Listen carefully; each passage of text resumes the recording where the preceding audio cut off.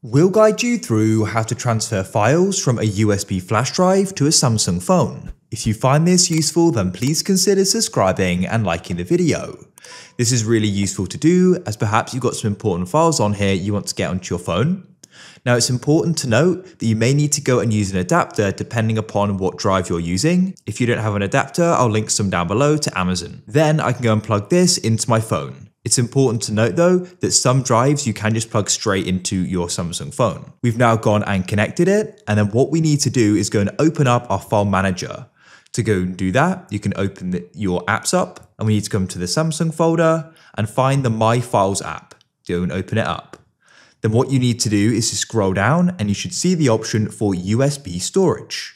What you can then do is tap there, and you should then go and see your files on here.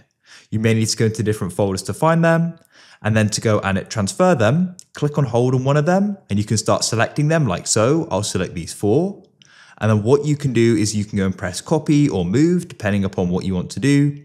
I'll tap move, and then we can choose where you want them. In this case, I'll put it into my documents, and I'll tap move here. Then they've been moved. Now, when I come into my documents, they'll then be there. It's that simple.